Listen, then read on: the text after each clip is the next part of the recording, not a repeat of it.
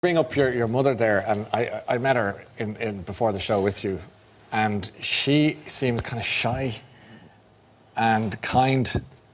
She's incredible. She is, and I don't want to. Oh God, I'm becoming a meme. No, you're not. Do you know what you are? It's a very human reaction of an Irish son thinking about his mother, who suffered through your bullshit. Let's call it that. And came out the other side in a great way, because there's a lot of love between the pair of you. She's incredible. She's incredible. Tell me about her first visit to you in hospital, and take your time. There's no rush. It takes about 2 weeks for you to get your phone calls sorted, and because it's like a machine, you know, you have to go through the system. Yeah. When I made my first phone call, I organised my first visit, and my first visit was my mum. At this stage, my mum's hip had gone, and she had to be helped up to Mountjoy to come in and see me. And I remember I was standing in the visiting area for my first visit, and I couldn't wait to see her. And my brother Noel was linking her and bringing her in, and I just looked at her struggling in to see me.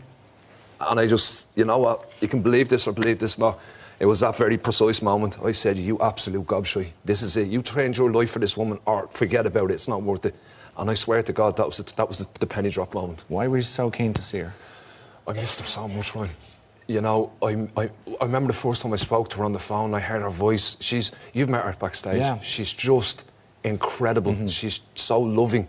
She wouldn't hurt a fly. She's just an amazing, I'm so sorry, guys, she's an incredible woman. She's That's great. okay. I think it's lovely to give her the tribute she deserves. It's a kind thing.